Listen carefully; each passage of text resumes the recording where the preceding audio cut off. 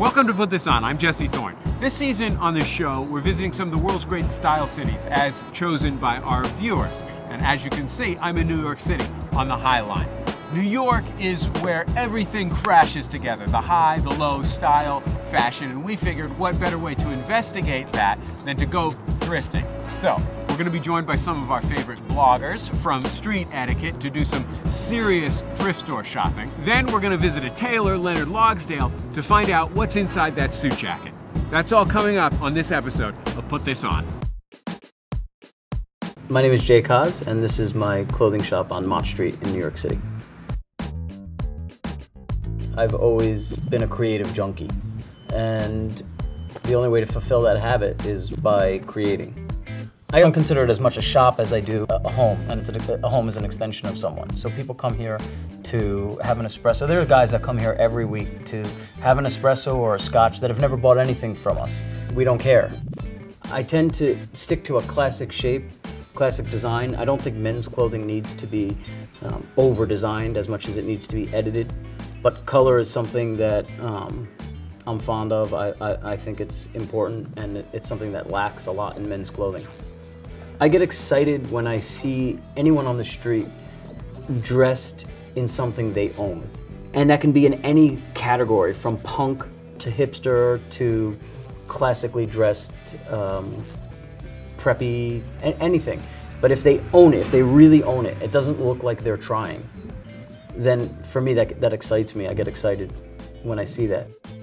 One of my favorite menswear blogs is Street Etiquette. One of the things that I love about it is the way that they combine influences from all over everywhere. A lot of times combining second-hand pieces to create great outfits. So I thought that while we were here in New York City, we could meet up with Josh and Trav, the creators of the blog, and do some thrift shopping. Let's go meet them. Hey guys. Hey, how's it going? Jesse. Josh. Hi Josh. Travis. Hey Travis, nice to meet you guys in real life. I know, it's cool. So let me ask you this, are you guys prepared for a thrifting contest? We've got about 2 hours to get all the thrifting done that we possibly can here within a 2-block radius of where we are. You guys ready for some tips and tricks and see who can come out with the best stuff in 120 minutes? Yeah, man. This is what we live. Yeah. This is your home turf, and there's 2 of you and 1 of me, so you guys kind of have an advantage, but let's go. Shake on it, yeah. All right.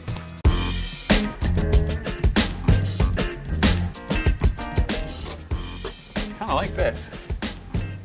One thing is that when you're buying something made of wool, you always have to check for holes. And when you're checking for holes, a good thing to do is hold it up to the light, because you will see the thin spots better. And this actually looks pretty clean. A little too small. A little too small. This color is pretty cool. And the fit doesn't look too bad, so I'll try it on.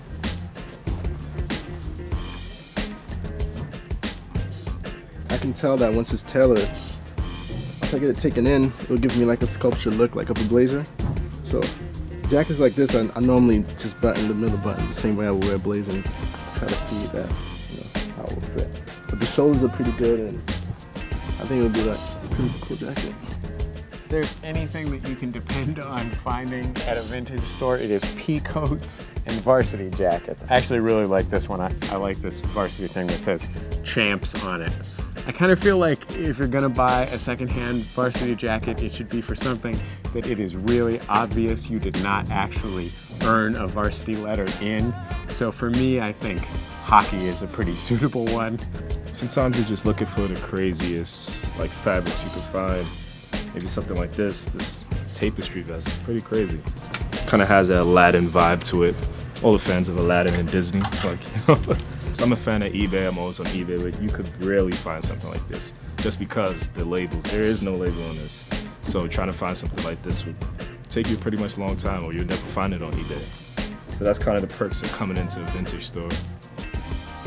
When you're looking at secondhand shoes, watch out for shoes that are really shiny like these. This is corrected grain leather. That means that they essentially take lousy leather, buff off the upper layer, and then replace it with shiny plastic.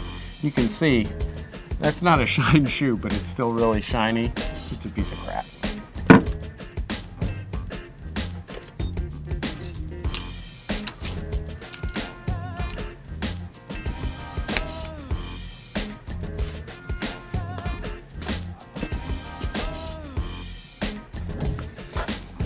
set. Yes, sir. One sweater, please.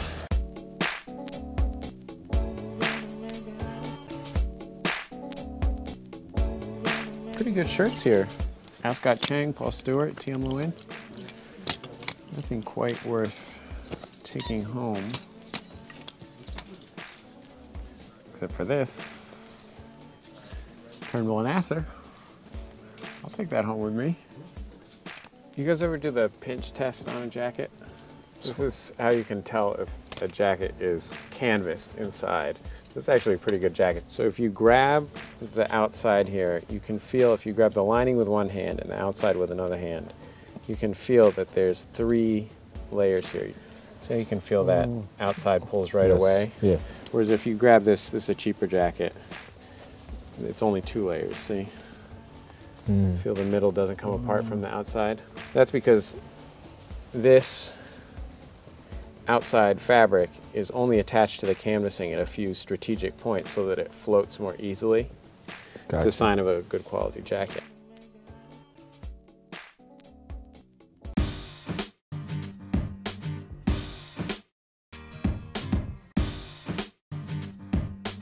This is pretty much a traditional pinstripe trouser, but it has a cargo pocket. I just thought that was cool. You know? I'm gonna slim it down a bit just because that's how I wear my pants. But you know, the waist is good.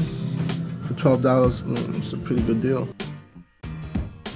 Okay, so I have to say that I'm not actually buying anything in this store, but I think it might be the nicest one we've been in. I really like the stock in here. If I lived in New York City, I would definitely come back. And one of the most important lessons that I think that you can learn as a thrifter is that sometimes the most successful trip is the one where you don't buy anything. You have to expect that most of the time you're going to come home with nothing. Thank you. Well, guys, dusk is falling. I think that means the end of our thrifting adventure. Shall we see what we got? Sure. Check it out. You want to start? I got the cargo trousers we were talking about earlier. Excellent. Pretty cool. Very good. What'd you get, Josh? Got this nice Aladdin-looking vest.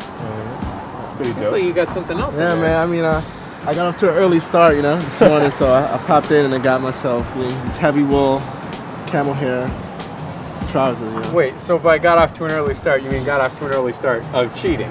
I mean, it's all fair, man. It's all Okay, fair. I got the Brooks Brothers cardigan, Okay. the Turnbull and Asser shirt. All right. We got these Filson trousers, Nice. and the pièce de résistance, the Bruce McCullough CD. Nice. I think this thing might be out of print. That's true. So who's the winner here? Us, basically, right? Everybody else. Thank you guys so much for joining me on Put This On. Thank you, Jesse. It was really a Thank you. pleasure. I'm Louis Lapham, the editor of Lapham's Quarterly, formerly the editor of Harper's Magazine. When I was a freelance wandering journalist in the 60s, I had various different costumes depending on where I was going. Kind of when in Rome, but my natural inclination is to dress formally. I just feel that if you wear a suit, you can talk to anybody.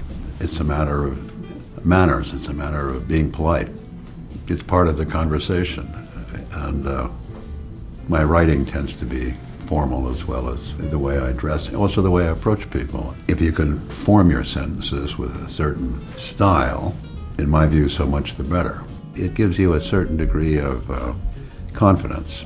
Flaubert, the writer, he used to always carry at least 2 gold pieces in his pocket, and it gave him a sense of weight.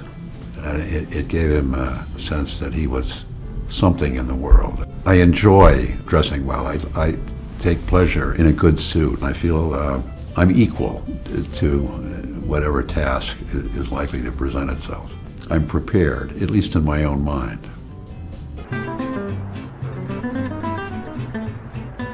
A suit should look good off the rack, then you should have it altered to look great. Budget $100 in about 2 weeks, because the transformation isn't free or instantaneous. I'm Jesse Thorne. This is Put This On. We're at Leonard Logsdale in New York City with Leonard Logsdale, and we're going to find out what's inside your suit jacket. Leonard, what are the essential pieces on the inside of the chest of a jacket? Well, the chest of the jacket, there could be a fused chest, or there can be a floating chest, or it can be a completely canvassed garment. Well, the three examples we have here, one is completely fused from top to bottom. The other one, which is a more expensive garment, has a fused front, but also with a floating chest piece, and the one that I'm making is completely canvassed. And the idea is, as you go up the scale, that you get the body of a garment is built into it, so that when somebody's wearing it a few years' time, that you still retain this shape. You can't get that with the fused. Let's tear this thing open and see what's Let's inside. have a look. Let's have a look. This is the fused one, and it's a new garment. And you can see if we turn this inside out, it's stuck completely to the fabric, and I may even be able to, well, I probably can't even pull it off through here. Sometimes these can break down when you send them to a cleaners, or if you get caught in the rain, something like that. But for $100, or probably what this actually is not a bad garment. Okay, let's take a look at a more mid-range piece. This is something you might buy at Saks or a mid-range department store for $1,500 as part of a suit. We can see this one has a fusing, but a much softer fusing, and it's going to make the jacket flow a little bit more. And it also has a floating chest piece in here, which also really doesn't do much. It's just there. There's no shape to it. The idea is that we'll give it a little bit more body, but when you look at the front, I know this is an old coat, but as it lays there, it's pretty flat. Yeah. There's not a lot of life in it. Let's take a look at a piece that you're working on right now. This is a velvet jacket, nice rich blue velvet jacket, and the canvas is all stitched by hand, and you can see that there's a lot of care and attention to this. It's much like building a building.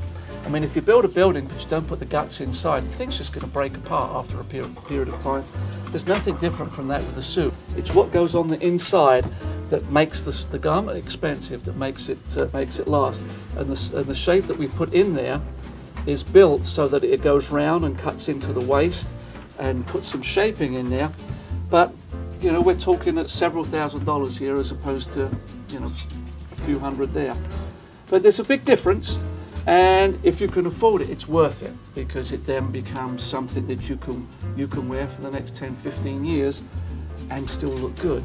So here's the question. If you're not going to a custom tailor, what can you do to determine whether you're buying something that at least has some of the qualities that are going into this piece? I think the bottom line is you've got to go with your gut. If you put a jacket on and you look in the mirror and you think, gee, I look really good in this, go with it. Well, Len, thank you so much for taking the time. It's been my pleasure.